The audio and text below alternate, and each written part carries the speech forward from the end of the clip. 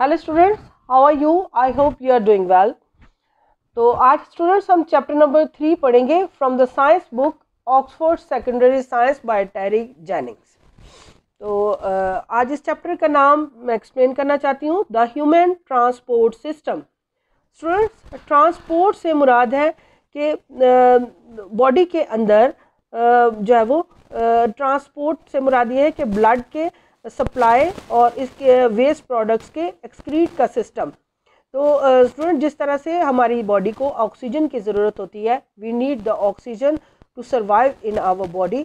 तो ब्लड जो है that is responsible to take the oxygen. जिस तरह हम खाना खाते हैं तो खाने को स्मॉल पार्टिकल्स में जो है वो स्मॉल इंटेस्टाइन में जाता है और फिर छोटे पार्टिकल्स में डिवाइड करके ये ब्लड में शामिल होता है और फिर ब्लड में जो है वो ऑक्सीजन शामिल होती है और फिर ब्लड जो हार्ट का काम है वो दोबारा जो है वो सारी बॉडी में वो ऑक्सीजन सप्लाई करता है, जिसके ज़रिए हम अपनी ज़िंदगी को जो है वो पॉसिबल बनाते हैं। सो द सर्कुलेटरी सिस्टम या फिर transport system that is the same. Circulatory system से मुराद है खून के बहाव का मुमकिन होना।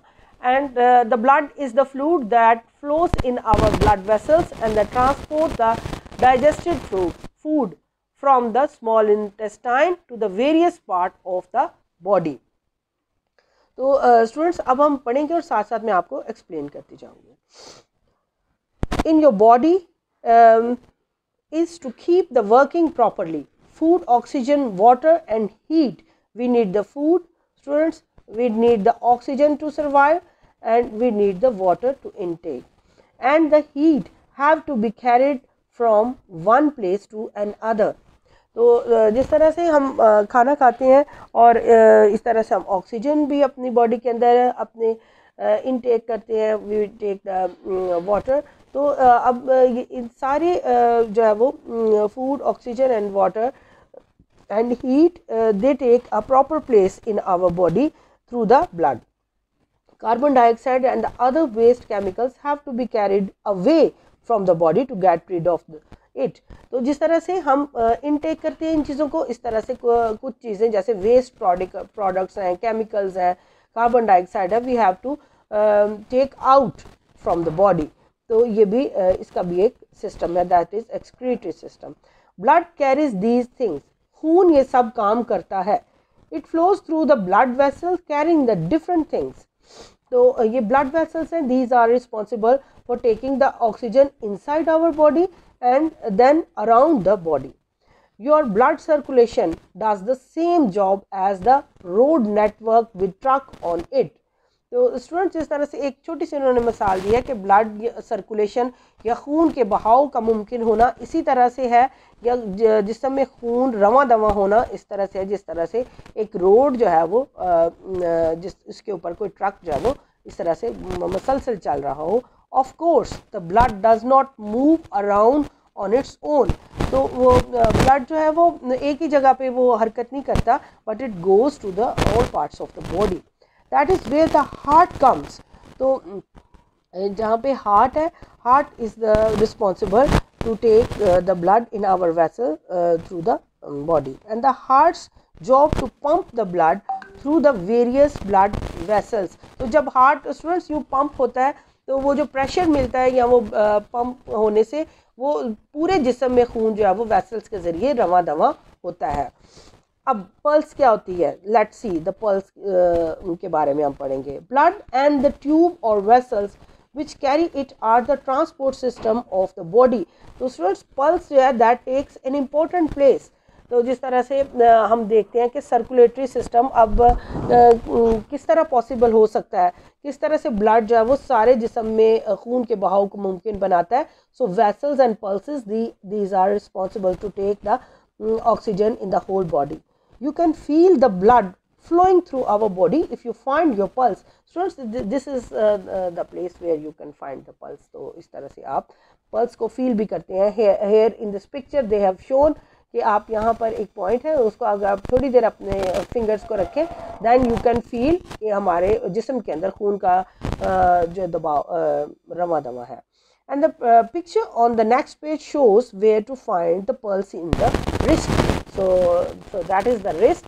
have shown, and the regular beating of your pulse is caused by blood spurting through an artery. तो रेगुलर जो बीटिंग ऑफ पल्स है ये ब्लड को जो है वो आर्टरीज के ज़रिए जो है वो मुमकिन बनाती है कि वो अदर पार्ट्स में लगे. If you are feeling someone else pulse, do not use your thumb that has a pulse on its own. तो आप थंब को नहीं यूज़ कर सकते, but the fingers you can feel कि किस तरह से खून का बहाव हो रहा है. There is the other pulses in our body beside one on your wrist. तो ये एक रिस्ट में यहाँ पर मौजूद है जिससे हम ब्लड को फील करते हैं, but there are so many vessels and pulses are there. They are felt where N artery passes over a bone. तो ये वहाँ पर मौजूद है जो बोन के ऊपर जो आर्टरी है. If you place your hand over your heart, you can also feel a regular beat. This is not caused by the blood passing through a blood vessels, but by the pumping action of the heart. अगर हम अपने heart के ऊपर हाथ रखें, then we can feel that after some time that it is continuously pumping due to the pumping of the heart. So this was all about the pulse. ये हमने pulse के बारे में पढ़ा.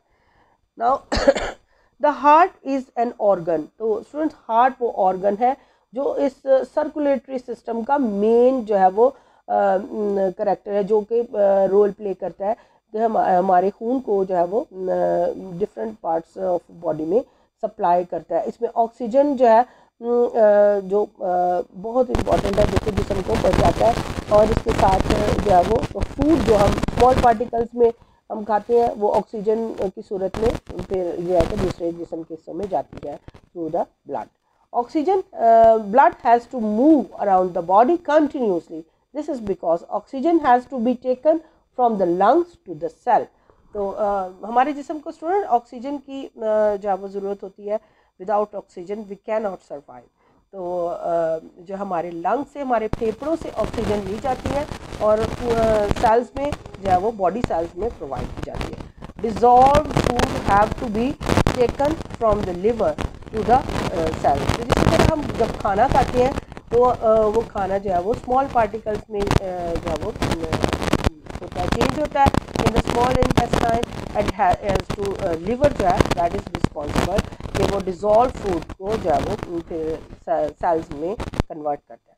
और हमारे जिस्म को हीट या एनर्जी की भी ज़रूरत होती है. Heat generated by the liver has to be transported to the cell. So heat या energy and या जिसको हम कहते हैं कि energy to do the work, and the carbon dioxide and the other waste chemical have to be removed from the. So these are the functions, 4 functions they have explained कि हमारी body में oxygen की ज़रूरत होती है. To the vessels we can absorb the oxygen in our body, and we also put the energy from the food, and the carbon dioxide. These are the waste products. The waste chemical have to be removed from the cell. A pump is needed to circulate the blood around the body, and when the heart pumps, it means the whole blood has been circulated in our body and it is working. This is the job of the heart, and the heart is a muscular pump. Heart has the 2 chambers. आप picture में देख सकते हैं कि इसमें there are the upper chambers and the lower chambers. So there are the 2 chambers. So let's see what are the functions of these chambers. So a heart is divided into 4 chambers, 2 at the top and 2 at the bottom. 2 ऊपर की side पे हैं और 2 नीचे की side पे हैं. So we can see the top chambers are smaller than the bottom chambers. तो ये आप देख सकते हैं कि top chambers these are smaller than the lower chambers known as atria. These are the जिसको हम कहते हैं छोटे जो है वो सिंगुलर एट्रम कहते हैं. The 2 bottom chambers are called ventricles. इनको हम bottom chambers को हम ventricles कहते हैं. So these are responsible for the flow of the blood in our body. The atria are separated from each other by the muscular vein. Here we can see that these are the 2 atria, but they are separated from the muscular veins. There are the 2 muscular veins available in the heart. The two ventricles are also separated from each by the muscular wall. The atria are connected to the ventricles by walls, and the blood vessels called veins carry the blood to the atria. तो इसमें blood vessels हम देखते हैं कि इसमें छोटी छोटी blood vessels atria तक जो है वो देखा जाती है blood को. Blood vessels called arteries carry blood away from the two ventricles. So students, इनको हम underline भी कर सकते हैं और इनको हम याद भी कर सकते हैं. What are the veins, what are the arteries? It is helpful for you. So today we have read about the circulatory system. First you have to understand the circulatory system.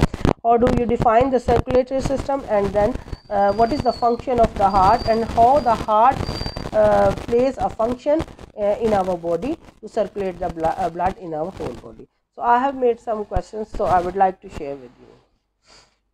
The human transport system, lesson number 3. What is circulatory system? It is a blood circulation system in our body. Circulatory system transport blood and waste product around the body. How the platelets help the body? Platelets help the blood to clot and the stop bleeding. And question number 3, how blood return to the body? Blood return to the heart in veins. How many chambers of heart are there? There are 2 chambers of heart are there. Upper chamber atria and lower chamber called ventricles. So as I have already explained about the 2 chambers. And what is needed to circulate the blood? The circulatory system needed heart, veins and the capillaries. So circulatory system में जो है ये जो है वो हमें part लेते हैं organ, जैसे heart has arteries, veins and capillaries in the whole body.